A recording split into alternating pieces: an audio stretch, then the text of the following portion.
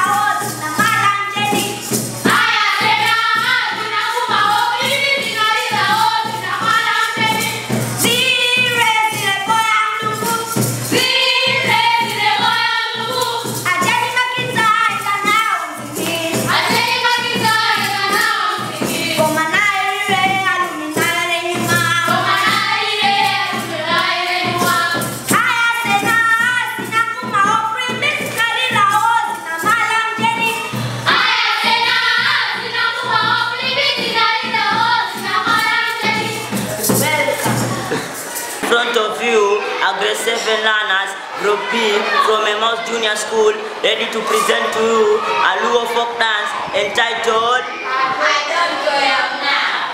Welcome.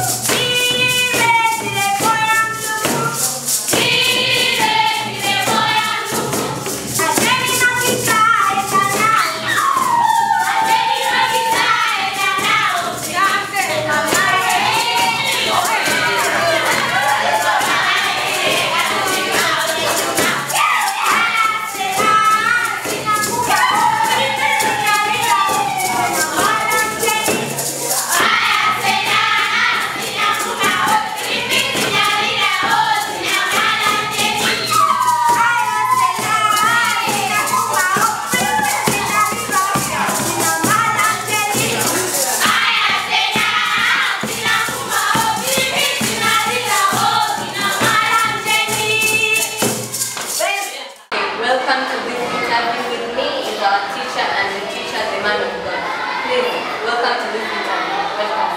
Thank you. Please introduce yourself to me. My names are Patrick, Andrew, Odiku. Those are my names. What subject do you teach? I teach a variety of subjects. I teach social studies. I teach language subjects, like sometimes some English, but I major mostly on social studies and creative arts, or what we call performing and visual arts at grade 8 level. What has your performance been about? The performances that we've been having have been about music assessment for CBC classes, that is from grade 3 or grade 4 to grade 8. They have been having their presentations in music, or what we call performing arts, at grade 7 and grade 8. So these were projects that were brought to us, and they were taken to schools all over the country, where children are supposed to do presentations for the purpose of sending the results back to me, field quarters or night quarter in Nairobi. How long did it take for the learners to prepare? There were classes that took long to prepare, that classes that took very short while to prepare. Like for instance, the grade 8 performances took somewhat long to prepare because they had to make their fresh compositions. They were not supposed to present, creative writings of other people, so they had to compose their own. So it took long. But again, for grade 4s and grade 5 and grade 4s and grade 5s and grade 7s, they had to just present cultural songs or cultural dances from locally available songs. So that one was simple to prepare. So the duration of preparation depended on what was supposed to be prepared. But again, if I can't say it took much long, I can't say it took much long. It depended on what was to be presented. What were the learners' reactions when you announced to them about the project? Some of them, you could get mixed reaction. There were those ones who were, ecstatic or elated to hear that. There were those ones who were like, okay, oh my goodness, what is this? Especially in grades like grade 8 where they had to make their own compositions. Creating something, creating a flowing piece of writing and mastering that piece of writing and performing it is not a simple task. So for them, it was like something overwhelming. But again, with the time and again with the cooperation and the group work, they found it somewhat interesting and they had it very easy. As for grade 4, 5 and grade 7, it was all about dancing. So most of them were very elated and they were happy. And you can see the happiness in the presentations they had. Yes. Okay, did you face any challenges during the preparation? Yes, obviously, my dear. There will be challenges everywhere. We have challenges of, moral support. Moral support from the people that you expect to get this support from. The support was not coming for, or rather forthcoming. You have problems of, like for example, even making this kind of, production, you need some money here and there, and so you ask parents to give a contribution to do this. Some parents do not cooperate, and again it becomes a big challenge. So there are so many challenges, but again, as someone who is focused and wants to achieve the best in life, you put those challenges aside and you focus on the main goal. What did you think of their performances and what My thinking about, what I think about the performances is that the performances were good. They were good. I don't mean that other classes did not perform well, but of course there were those who could perform better than others, maybe because of age and articulation and so many other factors put together. But I want to congratulate mostly the grade 7 presentations were really nice. I also want to appreciate the, grade 5s and the grade 8 also did very nice presentation, especially the poems, the verses they composed. In my opinion, in general, the performances were good and this kind of activity should be continued. Okay, the last question. What is your opinion about the CBC system compared to the 8-4 system? CBC has come at the right time. CBC is the best system that you've had so far, and I think the best that we can have in the world. CBC is good. CBC is supposed to be promoted and should, even though I know it has a lot of challenges, even for us teachers at school level, it has a lot of challenges. But again, if properly nurtured and properly streamlined and resources availed, it's the best curriculum ever.